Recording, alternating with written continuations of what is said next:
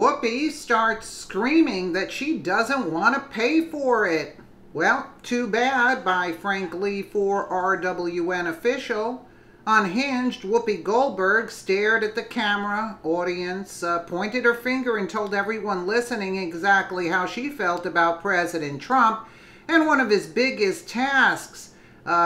Big in terms of size and task, in the fact that it's something he's working on but has not yet accomplished. We're talking about the border wall that would, if approved and funded, be erected between key points of the border between America and Mexico. Whoopi became slightly agitated, it seemed, and she went off during an episode of The View and looked us all in the eye, sort of. Whoopi's exact message: I don't want to pay for it. Let's take a quick listen to the hags. You know who says he's going to shut down the damn government if his border security bill that includes funding for his wall is not approved by September 30th? But Paul Ryan and Mitch McConnell are like, yeah, okay. What were we talking about before? No one is paying attention to this. I mean, what is it's a distraction from the fact that Mueller's getting close. That's why. Manafort's on trial today. Yep. Keep dreaming. Well, it's universally unpopular when people shut down the government on either side of the party. When it happened in 2013, when Ted Cruz did it under Obamacare, it was a horrific disaster. When Democrats did it for DACA, which, by the way, still didn't pass in 2018. There are real-life ramifications. Yeah. You can't go to state parks. Government workers aren't paid. People in the military aren't paid.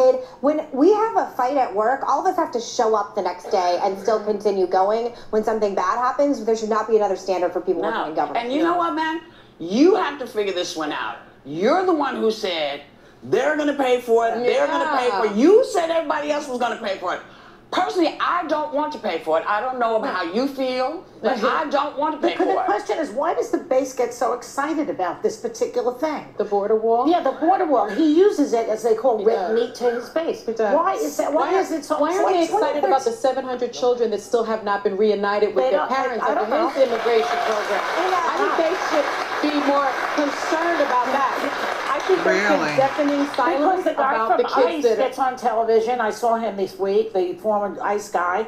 This is the law. We are following orders. What is that? This is the law. And that's why they But in 2013, 77% of Americans found it unpopular and disapproved of how it was done. No, shutting down the government. It's a bad tactic all the way around for everyone on both sides. So he would need support to do that. He would need people and so it's not like he can just decide to do it, because they have so much that's backed up right now that we're not seeing movement on. Yeah, well, the good thing is that no one would have to pay for it if people followed the law. There is a legal way to enter a country where people don't have to sneak in. George Bush once put that out there as a reminder, but not everyone follows the law, and that's just how the world is. Whoopi stated that was her feeling on the wall. Yeah, we saw. Yeah, what does she mean exactly? Does she mean she doesn't want to pay for it with her taxes? Are we going to pay for it with taxes? Is Mexico going to pay for it?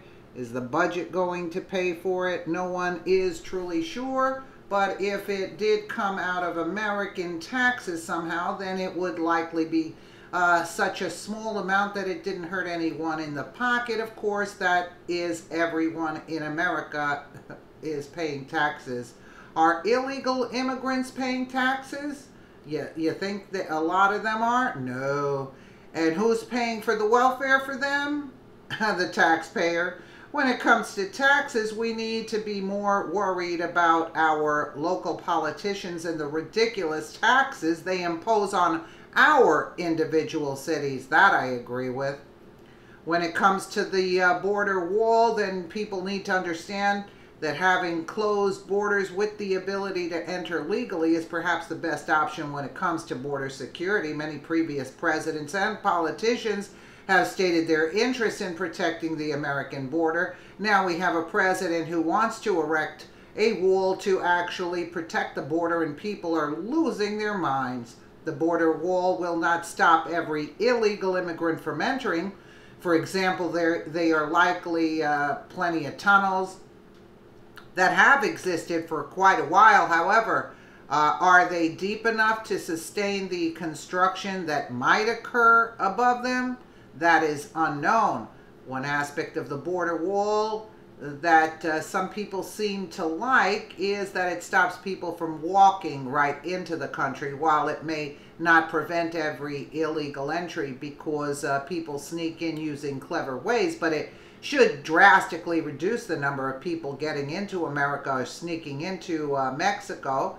One thing to keep an eye on is this: if the border wall is ever built, then will the number of crimes committed by illegal immigrants be reduced over time? If yes, then the border wall is worth having because it protects safety by preventing dangerous people to enter a country and cause harm.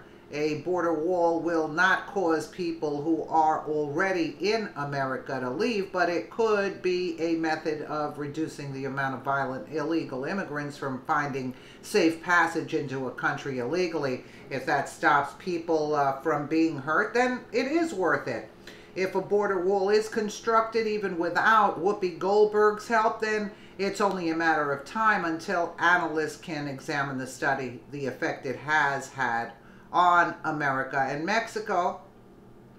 And here are a few former presidents talking about immigration. We'll take a quick listen. All Americans, not only in the states most heavily affected, but in every place in this country, are rightly disturbed by the large numbers of illegal aliens entering our country.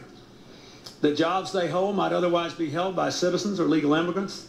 The public service they use impose burdens on our taxpayers. That's why our administration has moved aggressively to secure our borders more, by hiring a record number of new border guards, by deporting twice as many criminal aliens as ever before, by cracking down on illegal hiring, by barring welfare benefits to illegal aliens.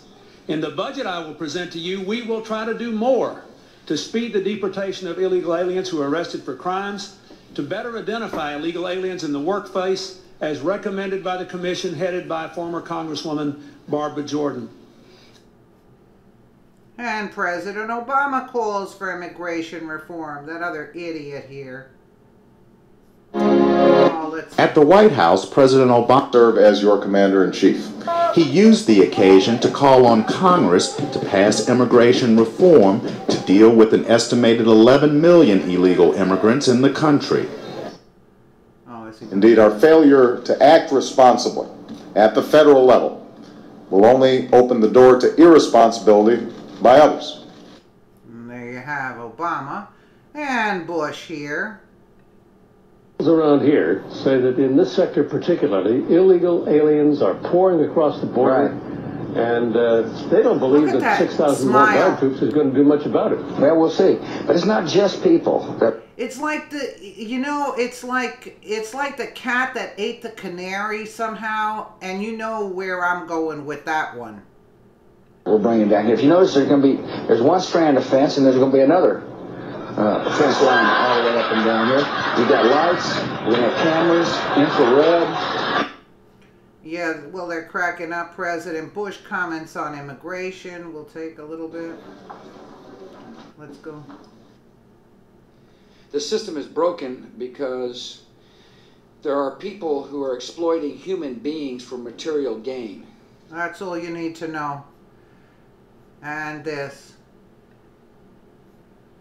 Yes, my name is David Grossberg, and I'd like to know, do you think the children of illegal aliens should be allowed to attend Texas public schools free, or do you think that their parents should pay for their education?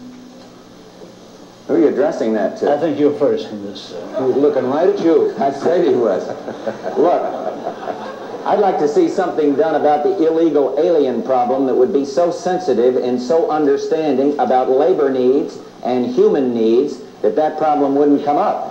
But today, if those people are here, I would reluctantly say I think they would get whatever it is that they're, what the society is giving to their neighbors. But the problem has to be solved. The problem has to be solved because as we have kind of made illegal some kinds of labor that I'd like to see legal, we're doing two things. We're creating a whole society of really honorable, decent, family-loving people that are in violation of the law, and secondly, we're exacerbating relations with Mexico. The answer to your question is much more fundamental than whether they attend Houston schools, it seems to me. I don't want to see a whole, if they're living here, I don't want to see a whole thing of 6- and 8-year-old kids being made, you know, one totally uneducated and made to feel that they're living with outside the law. Let's address ourselves to the fundamentals. These are good people, strong people. Part of my family is a Mexican. Can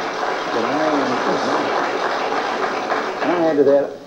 I think the time has come that the United States and our neighbors, particularly our neighbor to the south, should have a better understanding and a better relationship than we've ever had. And I think that we haven't been sensitive enough to our size and our power. They have a problem of 40 to 50% unemployment. Now, this cannot continue without the possibility arising with regard to that other country that we talked about, of Cuba and what it is stirring up, of the possibility of trouble below the border, and we could have a very hostile and strange neighbor on our border. Rather than making them, or talking about putting up a fence, why don't we work out some recognition of our mutual problems, make it possible for them to come here legally with a work permit, and then while they're working and earning here, they pay taxes here. And when they want to go back, they can go back, and they can cross and open the border both ways by understanding their problems. This is the only safety valve right now they have with that unemployment that probably keeps the lid from blowing off down there.